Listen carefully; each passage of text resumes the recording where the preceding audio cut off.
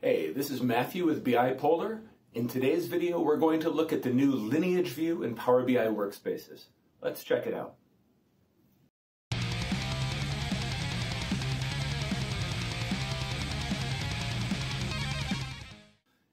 Today we're going to take a look at the new Lineage view in Power BI Workspaces. And specifically, we're going to see how this new view can help us better understand the contents of our workspaces, the relationships between those contents, and how we can both understand problems and avoid them before they occur. Let's jump in and take a look at a workspace. So as you can see here, we have a relatively straightforward workspace.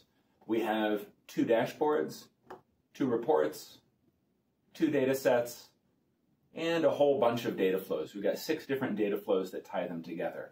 Now, looking at this in this list view, the contents of a workspace are very familiar. But if we wanted to understand, for example, if I were to update a given data flow or an entity in a data flow, what are the reports or dashboards that might be affected? Or more specifically, what might break if I change something? This is a question that's difficult to answer today.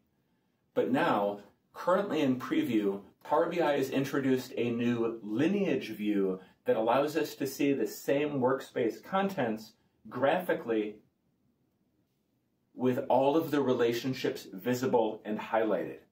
Now here we're looking at the same workspace with the same contents, but now we have more insights because of the way that we're viewing it. Let's start all the way on the left and work our way to the right. First, I'll zoom in a little so we can see things a little bit more clearly. And here on the left, we can see that all of the data sources that are used inside this workspace, whether they're used directly by a data set or by a data flow, they are available, and we can see the gateways that are used to access them if they're getting their data through a gateway. I can also see all of the data flows that are pulling in data from these sources, and I can see the data flows with their linked and computed entities that are pulling in data from these upstream data flows. I'll zoom back out just a little. As I scroll further to the right, I can see that these data flows are being used by multiple data sets, and the data sets are used for the reports and the dashboards downstream. Now, zooming all the way back out here to view all of the contents, this is useful in and of itself.